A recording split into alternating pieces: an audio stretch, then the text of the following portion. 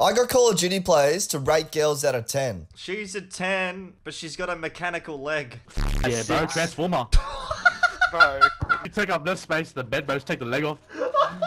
Hey, when you can pack her up after, it's pretty good. Yeah, man. What? It keeps getting worse. Bro, we'll Optimum put her on time. the overhead hanger on the flights. It's fine. No. If you get into a bar fight, she can boot the shit out of some dude, like grab it off and start whacking people with it. That's a 12. Does she have health insurance or car insurance?